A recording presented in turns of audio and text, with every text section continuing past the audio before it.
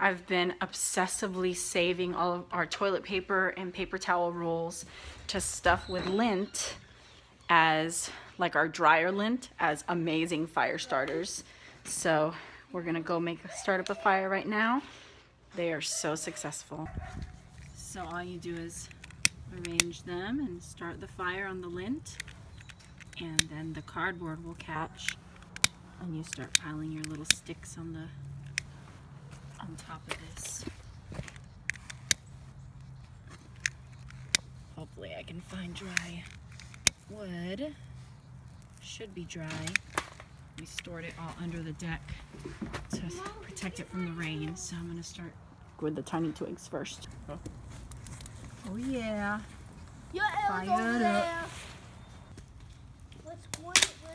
We're going to put our arrows next to us, not our bows.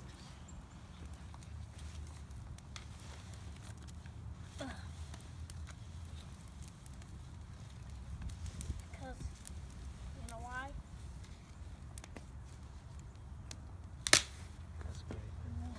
Daddy was so strong. Good. He broke that stick. Good. Look at that. We've been doing the same. Just my mother-in-law left for 2. There's 2 little chickadees feeding on the feeder right now. Oh my goodness. They're so beautiful. Where are they? Oh my goodness.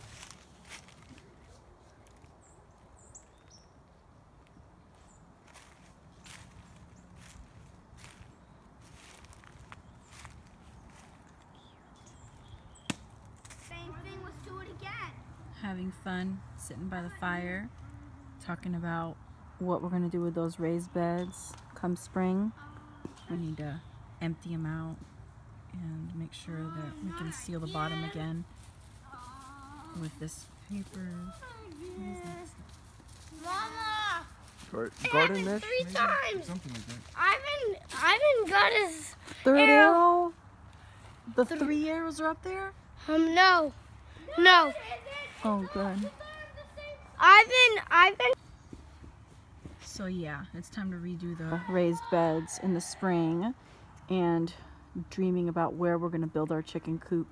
And we'll definitely do a video on how we design it and shop for it and build it, and then buy the chickens and raise the chickens and all that good stuff. It'll be fun to do a video on that.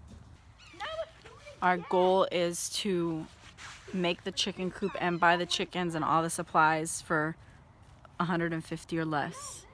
That's the goal. I think you can make the coop and buy the chicks for about $100, but we'll see. This is new for us, so we'll be learning as we go. You can learn with us. We're welcoming any advice for any of you already chicken owners.